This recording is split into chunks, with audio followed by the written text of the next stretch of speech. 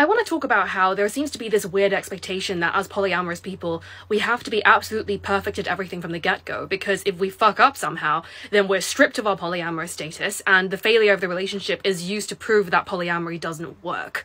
I find it to be such a double standard that monogamous people are bad at their relationships all of the time, and mess up all the time, and break up all the time, and yet they are offered so much grace that polyamorous people never get. I've been non-monogamous for almost 6 years now, but at the end of the day, I'm still a human being who is still learning and growing. Sometimes in my personal life, I mess up, I get jealous, I get uncomfortable, and these are not, like, inherent moral failures of me as a human being.